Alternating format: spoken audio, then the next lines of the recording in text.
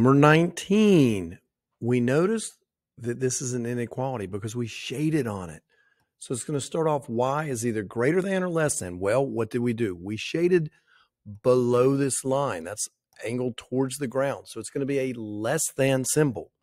Since this is a solid line, that means the points on it are solutions. So we need to put a solid line underneath it, which basically means less than or equal, because points on there also work. On that line, they work. Now I just need the equation of the line.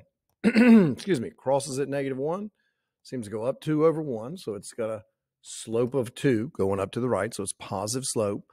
And then it simply crosses at -1. So that's what we have graphed there. Number 20, what's the domain? Well, this guy's continuing forever. So domain are your x values. Well, it starts right here at 1, and then it continues going that way, doesn't it? Continues to the right. So it seems to be every x bigger than or equal to 1.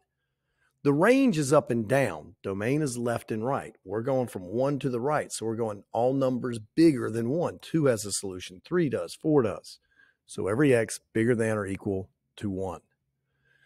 21, in the function, what is f of -3? So all it's saying is, hey, plug -3 into that x right there. So f of -3 will equal -2 times a -3 squared. I know -3 squared is +9. So I have -2 times +9. -18 will be our answer for problem 21.